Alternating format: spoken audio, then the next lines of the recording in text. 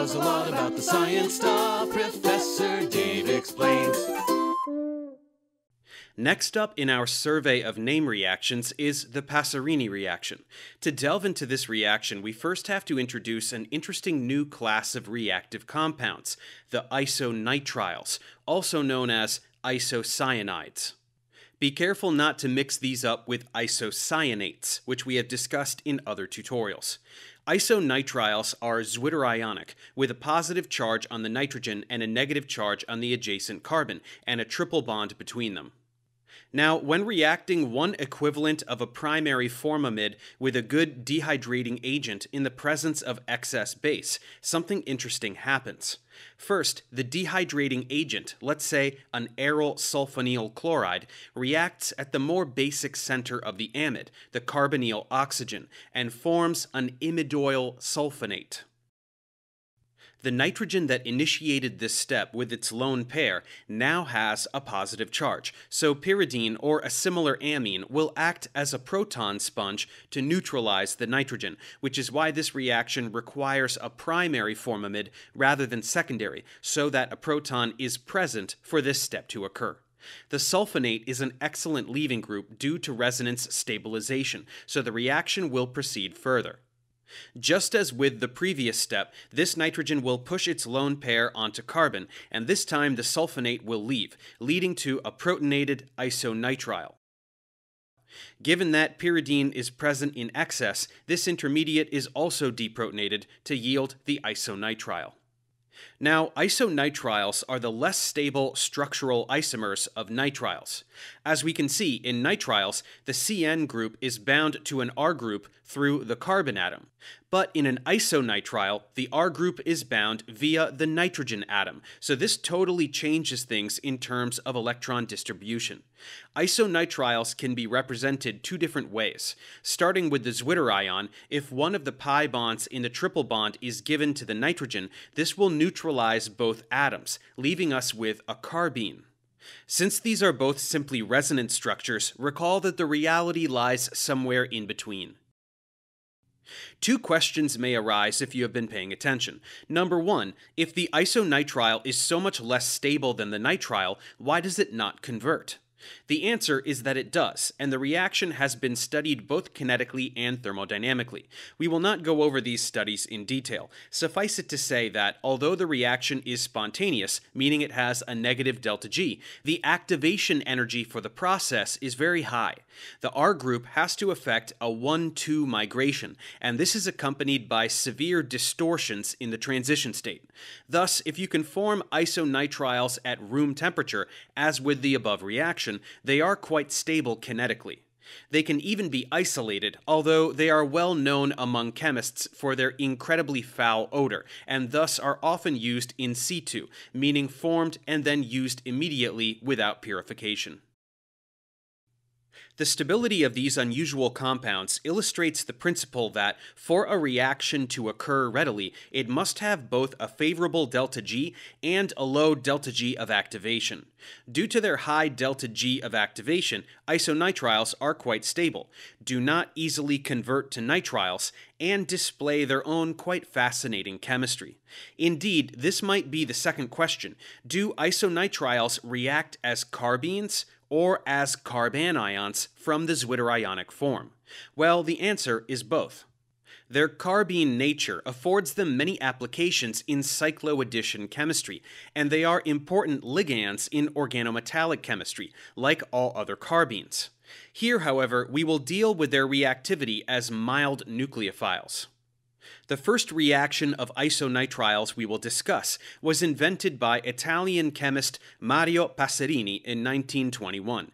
It is an example of a multi-component reaction, in this case a reaction in which three reactants combine to form a single product, an alpha-acyloxyamide. The reactants involved are a carbonyl compound, such as a ketone or an aldehyde, a carboxylic acid, and an isonitrile. Now let's take a look at precisely how this works. The mechanism is most likely stepwise, and first involves the nucleophilic attack of the isonitrile onto the carbonyl compound, the ketone in this case, which is first activated by protonation from the carboxylic acid.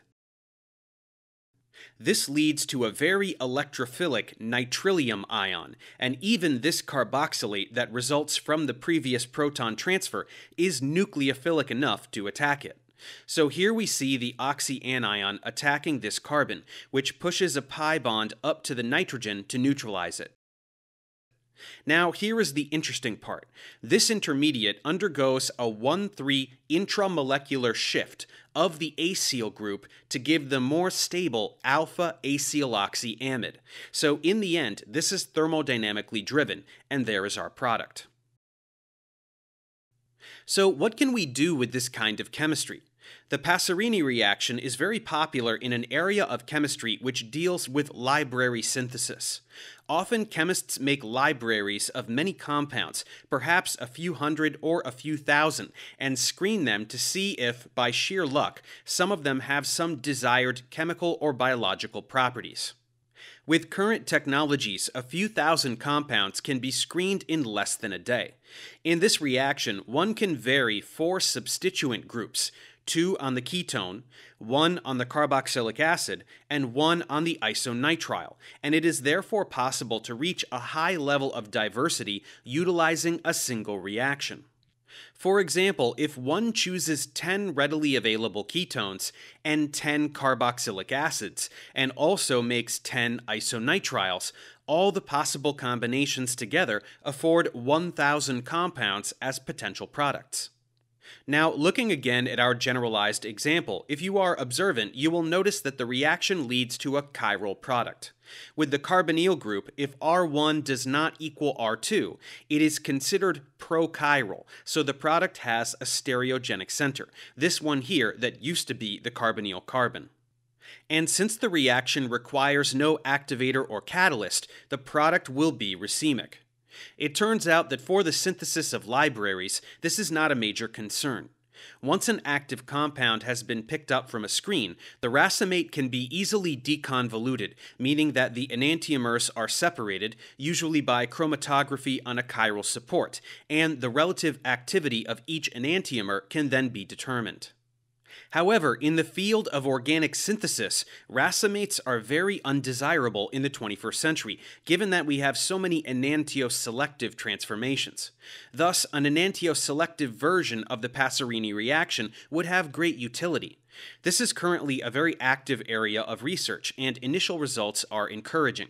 Many research groups have reported enantioselective Passerini reactions exploiting the observation that Lewis acids catalyze this reaction, and chiral Lewis acids can therefore be used to make the reaction enantioselective. Among the many successful applications, we will refer to the work of Professor Jiping Zhu at the Polytechnic Institute in Lausanne, Switzerland. This time we are using this 4-carbon aldehyde, benzoic acid, and this particular isonitrile, leading again to an alpha acyloxyamide. With this particular example, the product is obtained in 84% enantiomeric excess, which means one obtains 92% of this S enantiomer and only 8% of the R, using 10 mol% of a chiral aluminum catalyst, which has the structure shown here. Note that with the catalyst, the reaction is now so fast that it can be run at -40 degrees Celsius. The reaction works only for aldehydes, and within this constraint, the EE ranges from 63 to 99% for a series of similar products. These results are quite good, but not yet completely satisfactory. Thus, the search for the ideal catalyst continues. So as we can see, the 100-year-old Passerini reaction is now more than ever the topic of intense attention from the synthetic community in their quest to create a highly general enantioselective version of this intriguing 3-component transformation.